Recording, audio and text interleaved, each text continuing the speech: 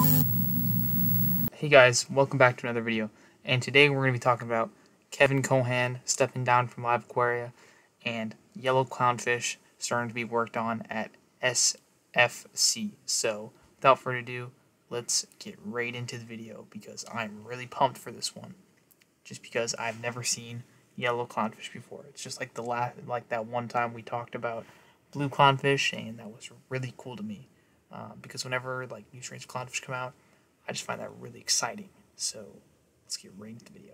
If you don't know who Kevin Kohen is, he's the guy that basically built Live Aquaria into the giant it is now through his invention of him and his team making Diver's Den at the experience of what you see is what you get, and bringing many rare fish into this hobby, such as the peppermint angelfish, is quite a rare prize, coming in at $30,000. There's not really much information right now on why he left, but at the moment, he just said over a social media post that he was leaving, and there's probably more to it, but I'm assuming he left on good terms because there hasn't really been much of a changes or backlash between back and forth.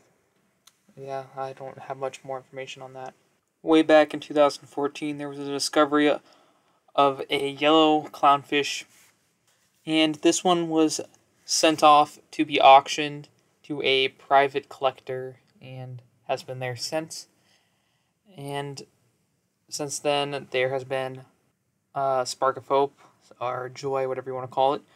But we now know that this is possible, so they have been breeding lighter and lighter colors at the farms.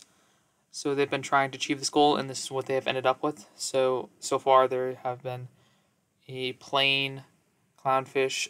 So if you're interested, I would recommend, saving your money up for this, because I think this clownfish is going to be rather expensive. Okay, if you enjoyed the video, make sure to like and subscribe, and I thank you for watching. So, peace.